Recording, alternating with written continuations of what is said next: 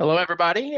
This is DFS Chan coming to you here on Monday, January 23rd, to talk about the rare Monday LEC slate. It is, let's see, 5 game slate again, regular slate. And I've watched the last couple days of the LEC, and I wanted to share some insights and my opinions on who the best team all have been, just based on the stats and based on my eye test, and kind of make predictions that way. So hopefully, this is helpful and you guys find it informative.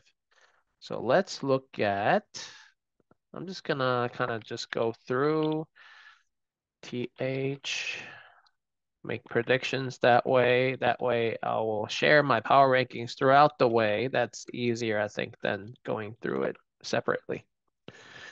So I wanted to kind of show you the key metrics that I value the most. For those of you who have watched my videos in the past, this is probably similar to what I go through usually at the beginning of each region's league. So I think this, for some reason, they call it a winter split. That's been throwing me off. It's a spring split, but it is what it is. So anyway. So as you can see, like if we see like G2 has been really, really good. Um uh like I'll just go through the records first. G2, KOI used to be Rogue, Mad Lions, and Team Vitality have all gone 2-0 the past couple of days. And then BDS, Team Heretics, 1-1. And then Astralis, XL, Fnatic, which are both surprising that they're 0-2, and then SK Gaming 0-2. So G2, we've kind of expected them to do well, and KOI used to be Rogue as well. But yeah, I mean they've been so good. Like as you can see here, let's see, where is gold? Yep. Um Early game, I think G2 had the best one. Yep. So like G2 has been so good for some reason. Like their early game and their game control, objective control has been really, really good in my opinion. So really, I mean, like today they're playing as Astralis. I mean, you see that Astralis is really bad. Unfortunately, I think Astralis is gonna be one of the worst teams in the region. So I'm just gonna put G2 in here.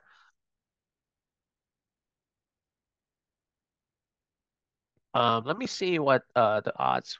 550. Okay, that's not bad. I would give it higher than that. So I think G2 will definitely win here. Astralis has been somewhat surprisingly competitive in certain situations, but I think at the end of the day, based on G2's form, I think G2 is going to win no matter what.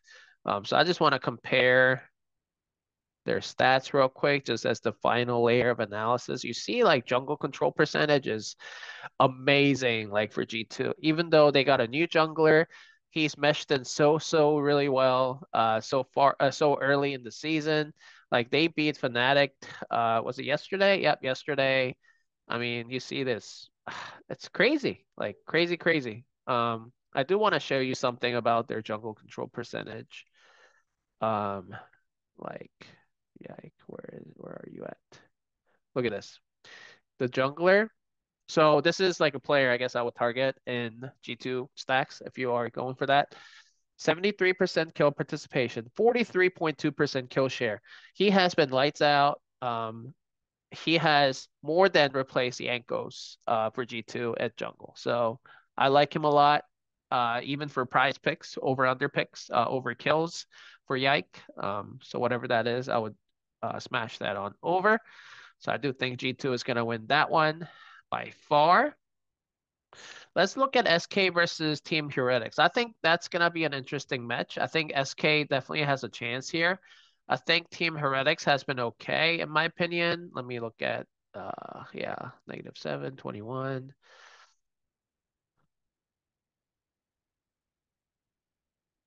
I do want to see the jungle control.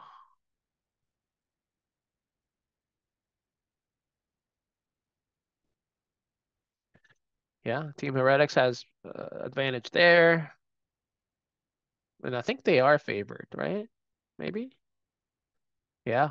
But at the same time, I think SK can do it. Like SK has a very strong middle game, mid to late game advantage here, as you can see. Um, no, SK does not. SK has an early game advantage here, and then I think Heretics has been really good mid to get late game, not really good, but pretty good. But early game and not, yeah. I mean, I think SK can do it. I'd say like my confidence level is not as high as G2, obviously, and Team Heretics winning. But I think if I have to make a prediction, yeah, I think Team Heretics wins, but SK is a live dog for sure. All right, let's look at. Where's this? Not working. Okay, there you go. XL versus BDS. I really like XL this season. I think I told you preseason that XL would do really well. They started the season 0-2. I think their new teammates are trying to figure that out. Um, their mid to late game, as you can see with the new team, compared to BDS, who's had most of the team come back, like Adam in the top lane. I think Excel has been somewhat disappointing, um, but I think they will eventually bounce back. So I do want to see what the odds are. Excel is favored to win, and BDS.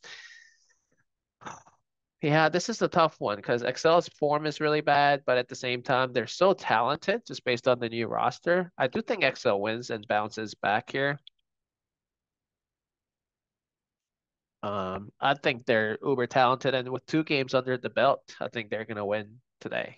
And then Fnatic versus KOI is probably should be a coin toss, coin flip. All right, KOI is favored. Yes, I mean it's close enough.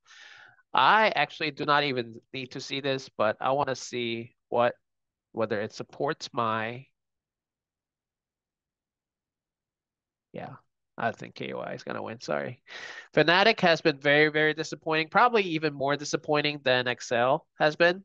I'm not even gonna say Fnatic is a live dog. I think KOI wins by far, just like G2. Fnatic has been just absolutely horrible. They were probably the most disappointing team in the last couple of days that I've seen so far.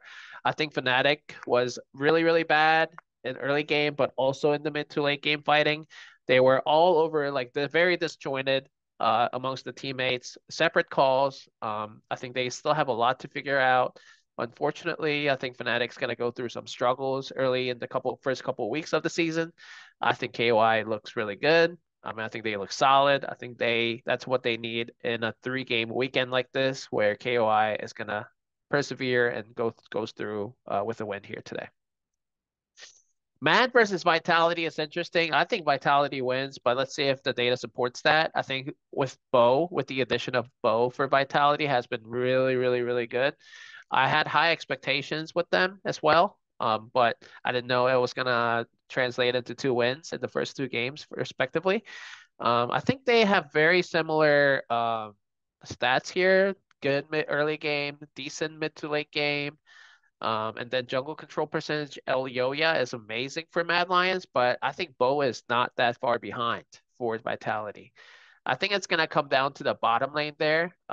I mean, you'll see the stats here. I'll show you. Mad Lions and Vitality. Lead carry support.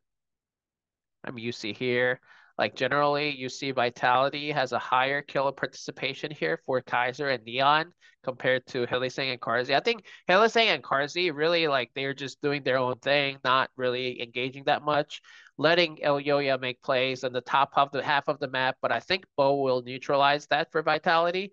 So I think at the end of the day, in the late game, I think Kaiser and Neon, I prefer them way much more than Karzi and Hylissang. Like you see here that they do so much more damage and participation level. I do think Neon's form has been better than Karzi's, as you can see at the kill share level as well. So I do think Team Vitality wins, but I think Matt is the live dog. But pretty confident that Vitality wins with Bo neutralizing El Yoya and with a better bottom duo in Neon and Kaiser. So that's my guess. And these are my predictions for January 23rd. I hope you guys enjoy the video. In terms of, let's look at the kill upside. I think that's very important on a 5-game slate like this. As you can see, Team Heretics have been playing really fast.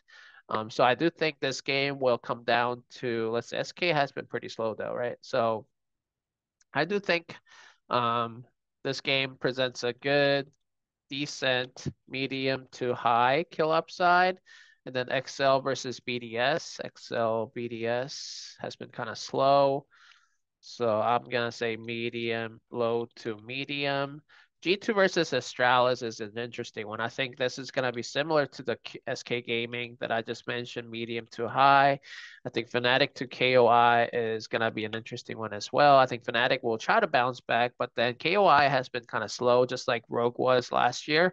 I think it's gonna be medium, to be honest with you. I think Fnatic will try to be more like mistake prone type of mentality here coming into this game after going 2-0. I mean 0-2.